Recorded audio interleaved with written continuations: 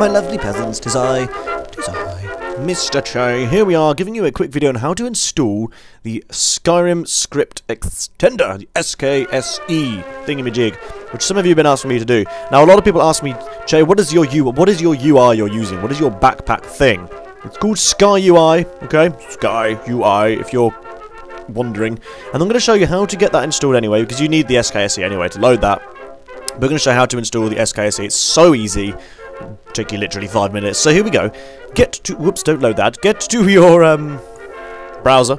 Go to Google and type SKSE. Press enter, and it'll be the first one, the Skyrim script extender. SKSE. Hit that, and you want to click this link here. Download this one here. Click it. Click save file or open with. It's up to you, whatever you want to do, and you will get this doohickey. Now extract that. Whack that on your desktop or something like that. Somewhere simple where you can find it straight away. And let it do what it's got to do. Super fast, I know. Done and done. Now you can close that. You no longer need any of this stuff. None of this gumph is remotely useful. So, open the SKSE. Now you will have all of this. You'll have all of this. All you need to do, copy all of that. And you need to navigate to your Steam folder. So hit your Steam, local disk, program files by 86, whatever reason, I can't remember what that means. Go down to Steam, go down to blah, blah, blah, blah, blah, blah, blah, blah, Steam apps, common, Jesus, and find, no, not Jesus, but then go to Skyrim. Okay, all you got to do is basically paste it straight in here. Right click, pastificate. Now, because I've already done it, I'm going to do it anyway. I'm going to copy and replace everything. Copy and replace. Do this for the next 4 conflicts, why not? But you should be able to copy this straight in. Yes, go for it. Why not?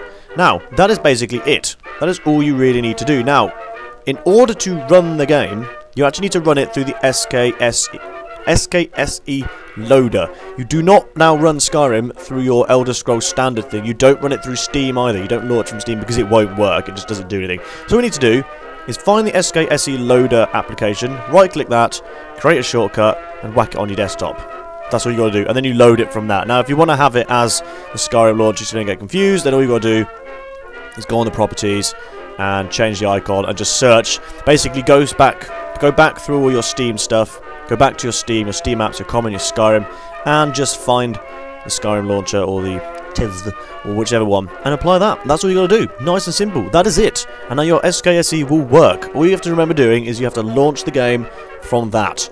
Do not launch it from your standard one. Launch it from the one which you know is the SKSE loader. So I recommend if you're going to change the icon, either keep it that name or get rid of the old one. It's up to you. And that's it, basically, guys. So bloody easy. And then you can go install your Sky UI and do whatever. Now look, it's this one here. Let me just quickly show you the Sky UI. It is this one. Mod Manager Beta number 4. It's changed slightly. It's changed as of the other day. Can't say I'm a massive fan, but oh well. Sky UI, that is it there. That's all you got to do. You can download this one. It will say you need the SKSE to use this.